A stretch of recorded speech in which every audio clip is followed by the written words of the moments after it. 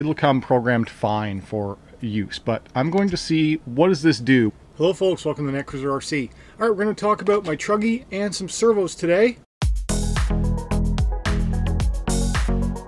This is my Techno ET410 and it currently does not have a servo in it because I had to steal it out of this car to finish my 8-scale season. This is my Techno EB4.3 and the servo that I had to move into this was out of this car. Now I moved over a fairly fancy Savox Brushless Servo because the servo that was originally in this as part of the 8-scale racing, I killed it. The servo that died is the Savox SC1267, I believe. Yeah, 1267 steel gear.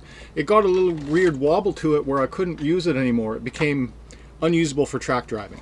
So I pulled out my servo out of the truggy and put it in the buggy, and the buggy got an even more expensive servo. Again, a Savox SB Brushless 2274 steel gear.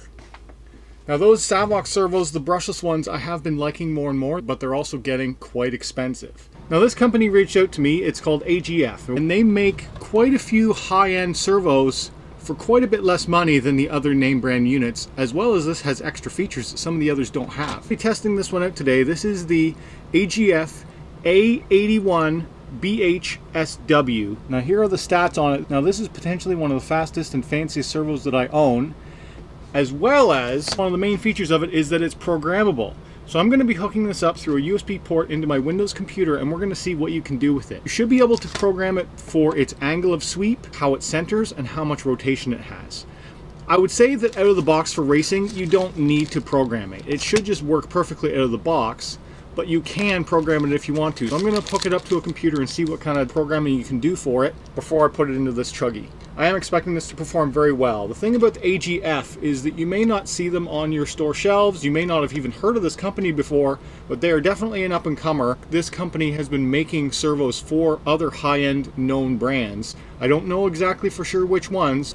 I just want to thank AGF for sending over these servos for review. I just want to be clear that this is not a sponsored video, so I want to thank them very much for sending over these products. I have the fancy high-end brushless servo, the A81BHSW, as well as the programming module, and then a style servo. This also runs between 4.8 and 8.4 volts. This one's the A73BHLW.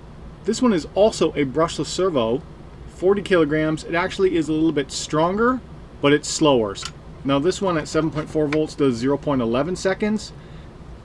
This higher end model at 7.4 volts does 0.08 seconds, and at 8.4 volts it'll do 0.75 seconds. I don't believe I have any equipment that can go up that high. BECs in all of my ESCs max out at 7.4 volts, so that's as much as I'm going to be able to run them. For racing, I'm going to be testing out this A81, and let's see how it performs. Today's video is mostly going to be about this A81, and I just wanted to show you some of the unboxing experience of it. It's a fully metal cased servo, as well as you get a really nice metal servo horn with it, 25 tooth spline. That's good to know.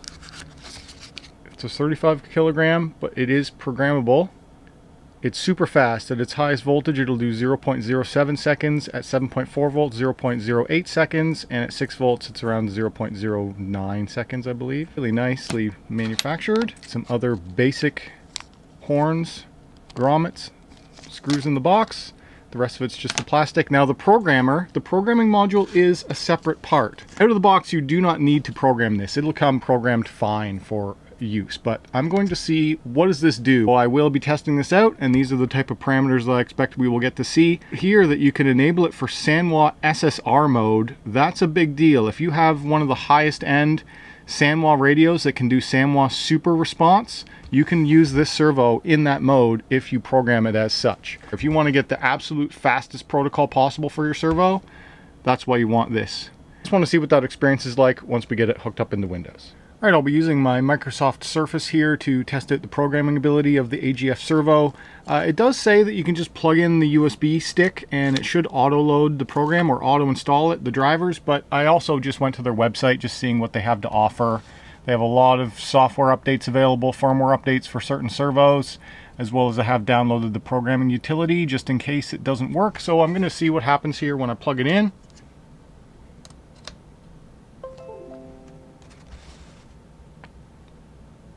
And it might just auto-install the device. That's the other thing, is that you could turn your servo into a smart winch servo. I'm not going to waste a fancy high-speed servo for a winch servo, but that is something you can do with it. We are ready set up and ready to go. That's device drivers are ready. I still think you're going to have to install the software. So I am opening the software now. Unrecognized, we're going to allow it anyway.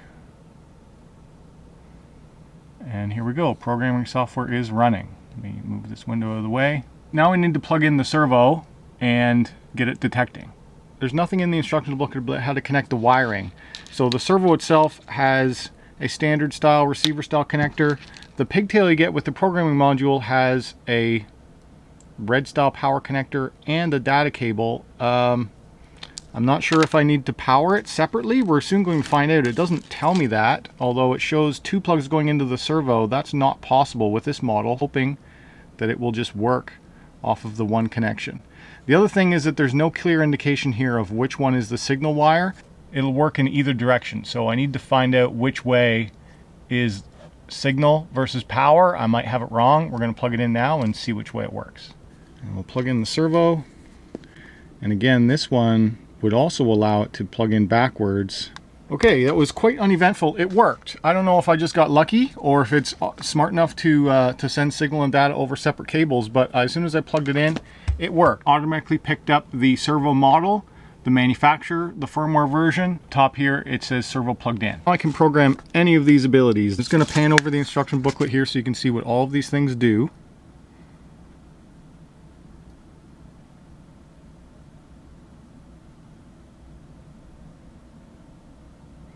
Plug in servo, click the read button. Okay. I'm going to click the read button.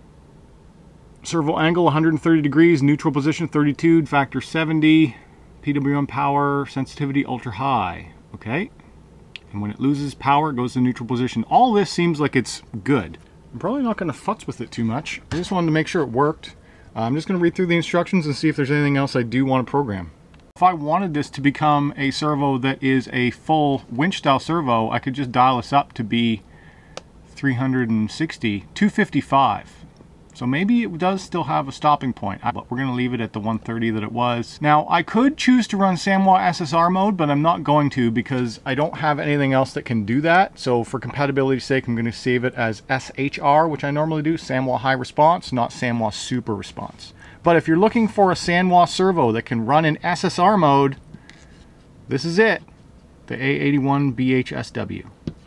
Another thing about this company, AGF, is that they make Samwa compatible receivers. These are in all my race cars right now that run the Samwa protocol. This ARX482R, this is made by AGF, and you can get firmware updates for it from their website.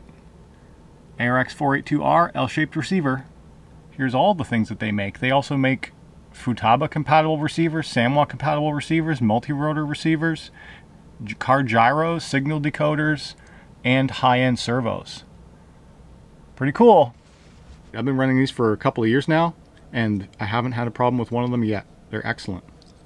Now the reason I was checking the firmware list is because I did not see in their own software an option to download or check latest firmware. So it tells me that I'm at version 020102, either January of 2020 or April of 2020, depending on the date. Anyway, very cool. I don't think I have to do any custom programming, so I'm just going to now put it in the car. After I do get it in the vehicle, if I do want to program it, all you have to do is unplug the lead from your receiver, plug it into your computer, and then you can program it. So that's excellent. I do really like this. One other thing is that the servo lead is permanent. I know some other higher end servos have started to come with a removable plug. I think that's more of a failure point. I like that it is a permanent lead in the base of the servo. It feels very well built. Just hooking up the wiring now on this servo while I'm installing it in the truggy, and I just wanted to mention that there is a control wire, which is the gray wire. It's just not as easy to identify as on some other servos because some other servos use significantly different colors, but yeah, there it is. It says TYU on the connector, and it's the gray one is the control wire. So this will be your black, your red, and your control wire. One other thing about the programmability, being able to change it into SSR mode, that's when you bind. I currently have mine bound for the Samwa High Response mode, but there's also Samwa Super Response. So if I go into steering, I can change this to normal.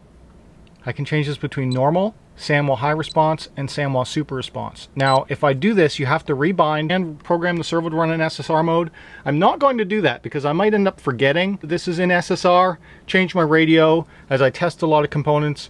I'm just going to put it into SHR mode because that's backwards compatible. But I just want to mention that if you do program this for SSR, set your radio and rebind that channel for SSR. Alrighty guys, the servo is installed and working, and check out the speed. Responsiveness, I should say.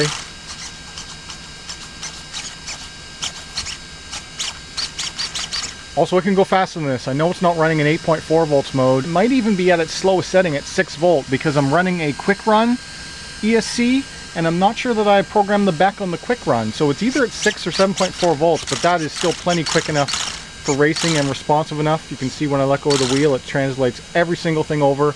It's also one of the benefits of running in a high response mode through your radio with a super high responsive servo. You want those two things to kind of match up. So I'm happy with that, and it can go faster than this, but I'm not going to need it.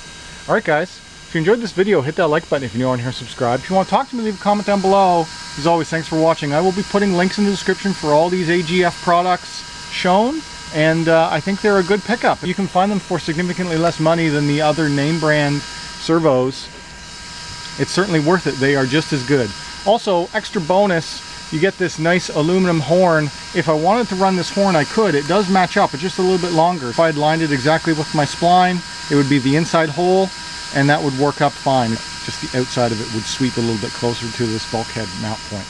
But that depends on every car. You know, a nice servo horn with it, that's always a nice benefit. So that's the AGF A81 programmable servo.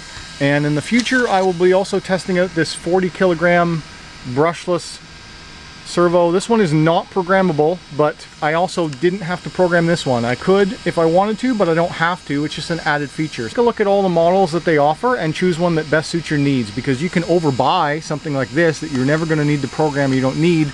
This one's actually stronger, but slower, not programmable, but still brushless and an excellent value for money. So check out all the products that they make and take a look at AGF, as well as those receivers. Those receivers are excellent that I showed you. I'm running them in almost all of my race cars. Alrighty guys, thanks for watching.